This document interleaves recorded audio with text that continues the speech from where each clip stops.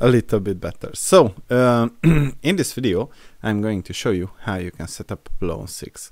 So Plone 6 is basically a CMS system which is developed in Python with the help of JavaScript, and I would like to show you how you can set it up. The machine that we are going to use is CentOS, not CentOS, Fedora 37 release, and basically what I did as preparation is to set up Docker on this machine, because Plone 6 needs Docker to run properly.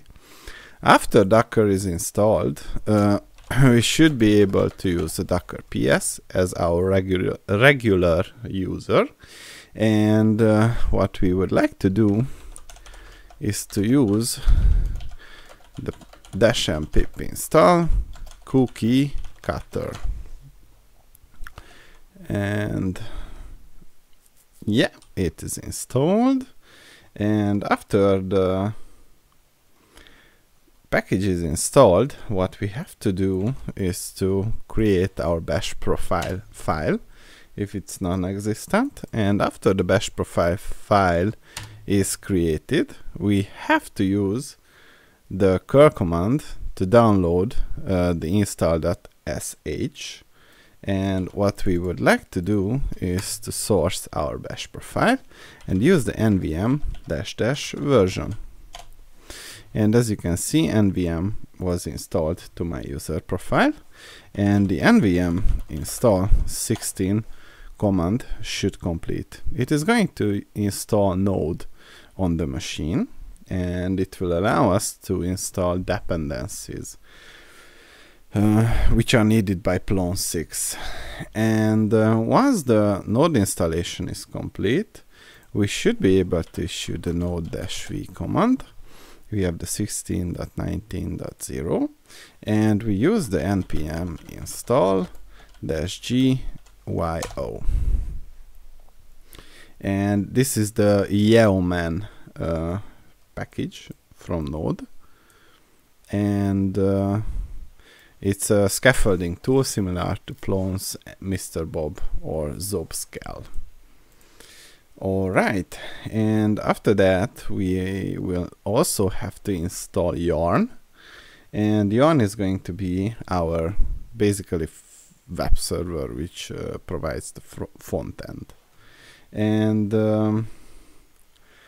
we will also need to have make on our system available, so make.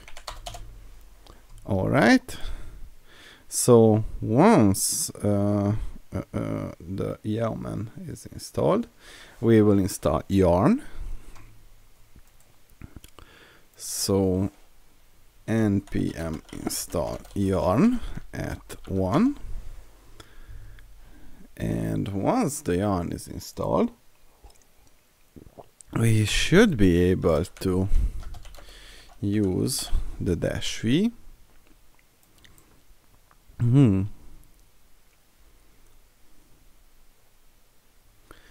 And no, I don't want to install it. Alright, now we should create my project folder and navigate inside there, and we use cookie cutter, which is a Python package, to install from this GitHub link. And we leave these on default. This allows you to basically configure the Plone 6 project that you want to use, and this is just going to be a demonstration, so there is not really too much need for anything to change here. Alright, English is good, collective is good, Docker is good, and as you can see, Python, Node, Docker and Git are available. And what it's going to do is to install first the Volto frontend, And after that, it is going to generate front-end application. And then what we have to do is to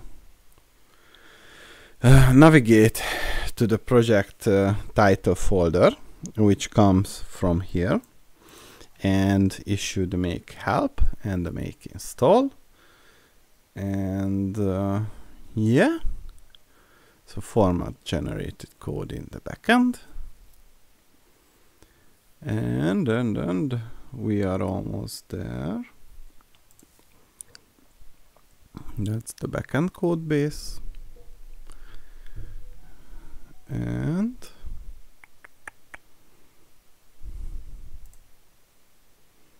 it should be done any minute.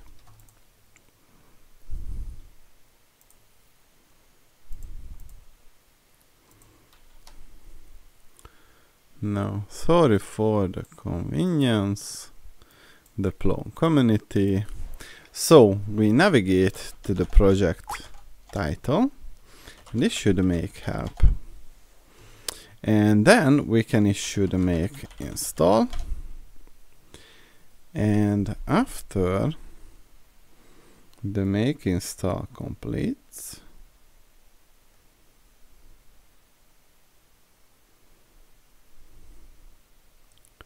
we are almost ready to go.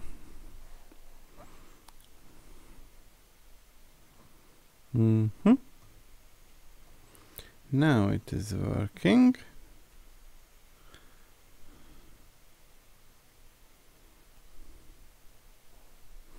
And we have two separate commands that we have to use.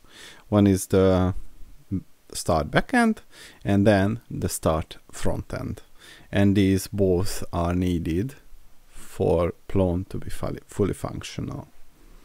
And after the installation completes and succeeds, we would like to start the front end first, and the back end first, and after that the front end. It has quite some dependencies, so let's wait for it to complete.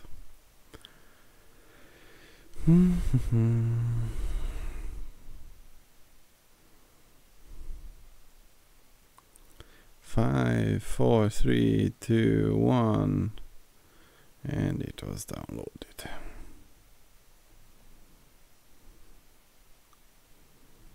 All right.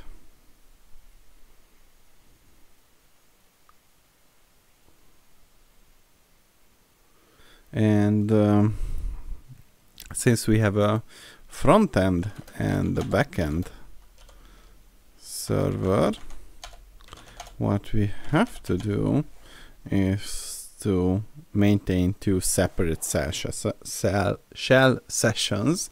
So basically, if you want to set it up as production, you would not run it from the shell, but rather use a service to run it.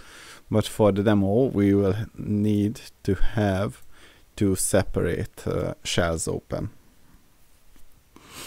So once the installation completes,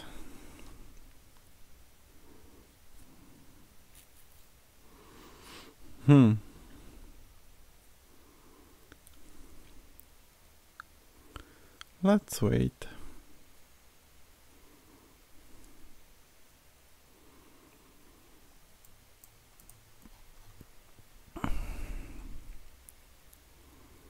And Plone also has a REST API, which allows you to basically use that API to manage your CMS system.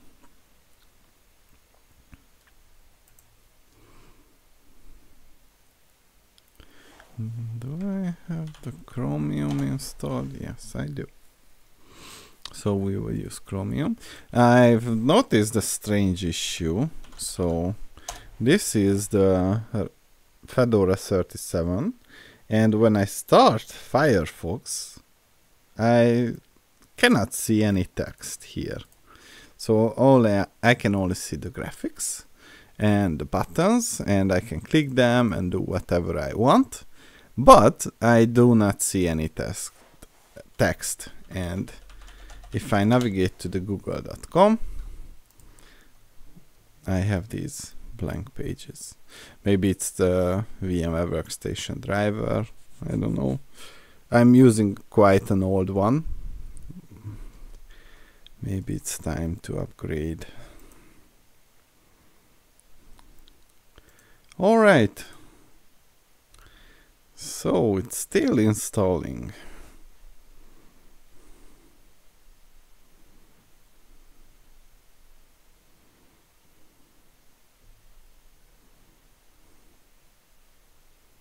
You know what would be nice?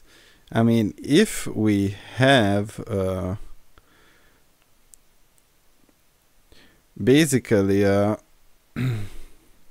solution which uses multiple dependencies, then it would be nice to see the overall progress of the setup. Because this way we are only able to see that it is still installing, downloading, whatever. But you cannot really grasp as to how much time is needed for this to be completed. Oh, Python H. All right. So I think there is something which also has to be installed. Yum install Python 3 devel.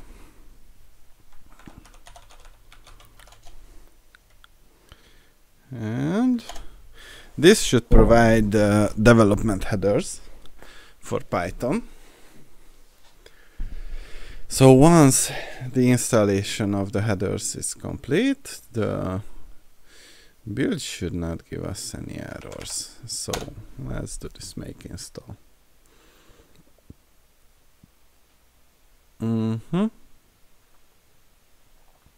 It should be faster because these are already downloaded.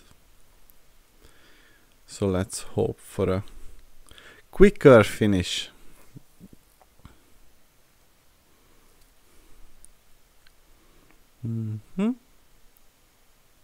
So basically, if you don't have the development packages installed, it is missing from the documentation as well. Anyway,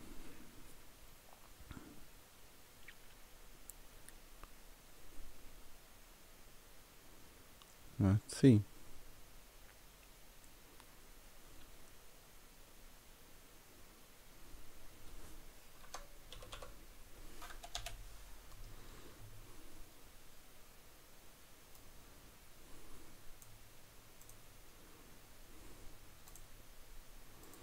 Wow. So many Chromium processes. Alright, now we are at the building phase.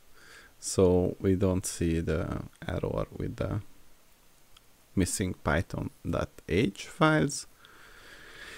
So it should be doable, but we will see.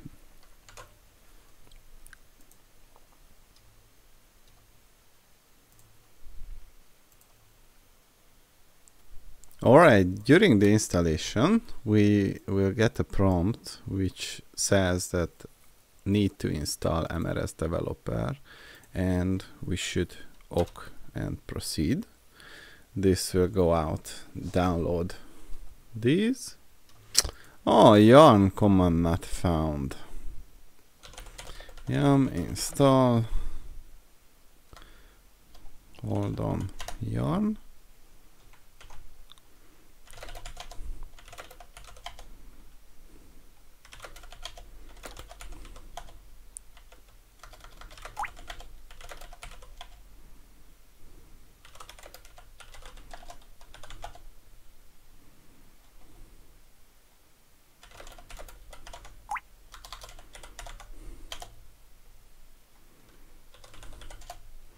Alright, then try to install yarn package.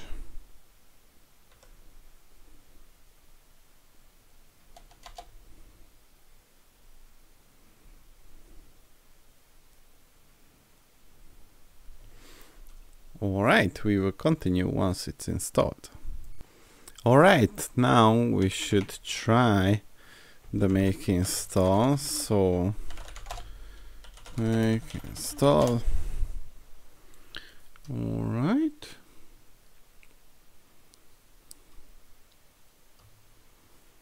Let's wait for it to finish. So once the front end and the back end are both started, we will be greeted on the login page with this. And if we go to the login and issue the admin and go further, you will see that this is the interface that we can use, and here we can edit this post, and we have multiple language options and ways to format it. And after saving it, it is like getting published. We also have the option to store files. We can go back to the home page, and we can also set up sharing, so anyone who logs in is able to see this information. We have fine-grain tuning of this information, and basically this is how you can set up this solution. See you in the next one.